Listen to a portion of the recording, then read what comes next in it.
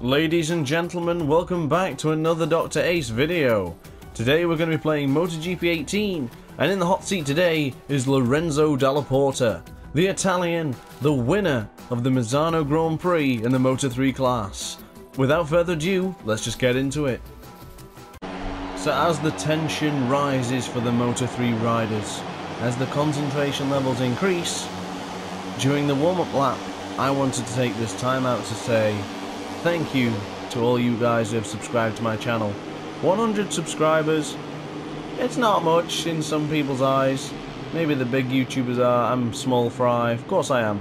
But for me that's a bit of an achievement. I wanted to achieve 100 subscribers. I obviously want to get more, but for the time being I'm still very happy with that. I'm very, very grateful. So thank you to you all who have subscribed and stuck around.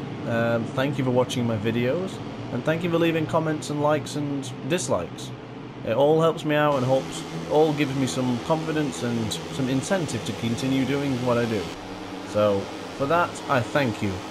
And by thanking you, I'm going to demonstrate how Lorenzo Dalla is going to come from the back of the grid and try and make his way onto the podium. I said I'd demonstrate it, but well, let's see how it goes. I can't convince. I'm not convinced I'm going to do it, but oh well, let's give it a bash. It's been a while since I used the Moto3 bikes, I'm not going to lie. I do know if you use the rear brake too much, you will fly off. So I need to be very careful here. But braking into turn 1, we were into a 5th gear there, and we're going to slam the brakes on here. We're going to, oh, is that Dennis Foggia? Oh, it's Nicola. But what's Nicola Bula doing in the back of the grid? What? What have I just done? I've just taken out one of the Italian riders. My goodness. That is totally my fault. Oh my goodness, I'm all over the place. We're back in the MotoGP bikes, boys. So, very difficult start so far for the Leopard Honda rider. Is it Honda still or is it a KTM? I can't remember. Let me know in the comments below, but I'm going to squeeze up on the inside. How am I going to push? Oh, I've just used him as an absolute buffer. What am I doing? This is not me. Why am I taking everyone out? So we're going to try and get the inside. Well, I was going to say the inside. We're not going to get the inside of anyone going wide there. So Kato Toba is ahead of me, and this bike has zero acceleration. Are we dead last again? What on earth is going on? This bike literally, it's not even moving. Have we taken damage? Because it doesn't feel like it's got any gall, any gumption. Oh, that's a late braking maneuver. That's not going to stick. Oh, what? Why did the riders fall off so easily in this one? What has happened? I never used to. You can see Mr. Slice's tap and they go arse over the tip. What's going on? That needs fixing.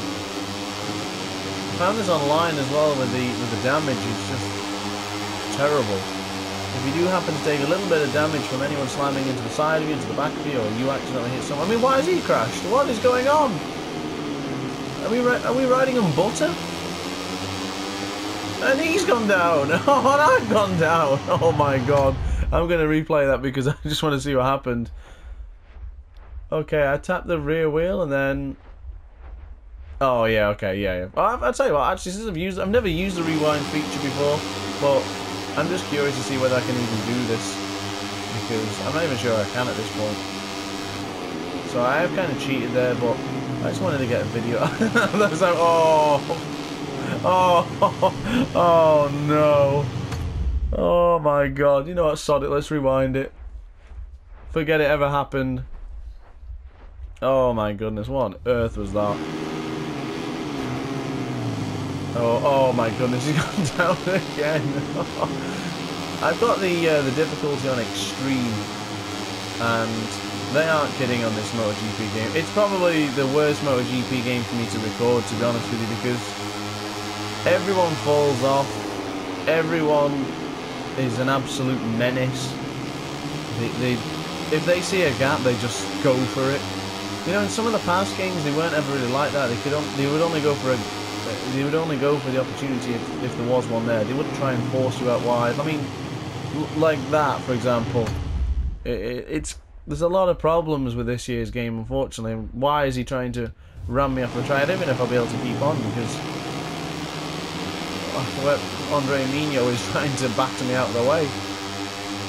So after this one, I'm going to use the replays and just to see how the AI reacts, because this is one of the latest updates that's doing this, which is a bit of a shame. I'm not going to lie. There's been another crasher in the background. Oh no, it's Jorge Martin. My goodness. Well, he should have crashed in the Grand Prix when Bezzecchi did. I mean, how he didn't crash when he was so close behind Marco Bezzecchi was unbelievable.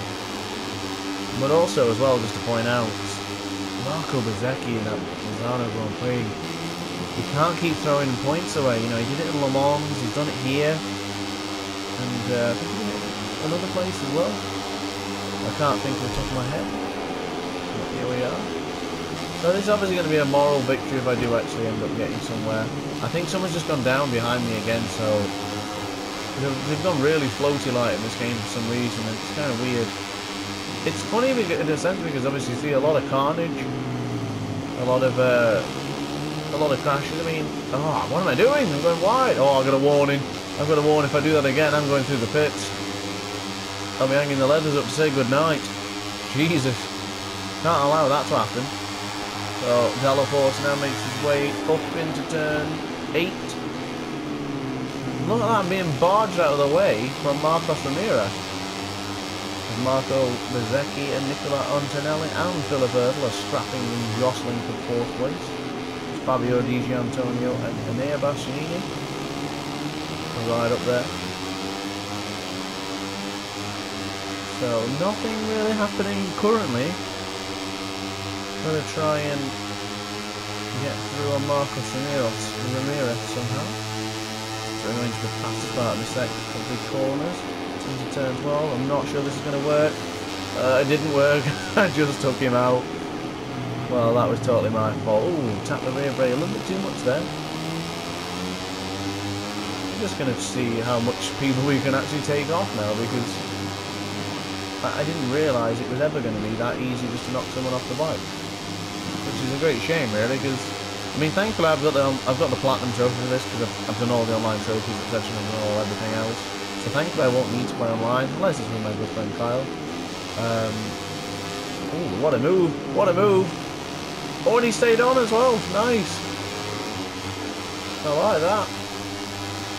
It would be an absolute nightmare to play online though, because if the riders can fall off that easily and that quickly, I think online's going to be a bit of a nightmare. I'm not going to lie. I mean, it already was in some instances, but oh my goodness, yeah, that was totally my fault. Yep. Totally my fault. I made a pig's ear of that corner. And I just took out Tatsuki Suzuki. I do apologise. So we've got the Scot in front of us. John McPhee, the winner of Brno a few years ago, was it? I do believe he's a Grand Prix winner. Might have been Austin, Texas, I'm not entirely sure. But we have had a Grand Prix win from that man there. So we aren't going to get onto the podium, even with the aid and use of the replay function. It just didn't come to fruition today, not for us. So we've still got Moto3. Oh, what am I doing? How did I get away with that? I totally lost concentration. We've still got Moto2 and we've still got MotoGP to come. So starting off, I'm going to do them all in Misano as well. Something I'm going to try and keep up with is I'm going to try and follow a video with every Grand Prix. So the next Grand Prix is Aragon. So I will do a video for Aragon with the 3 race victories. So whoever takes the victors. Oh, who is the victor, should I say?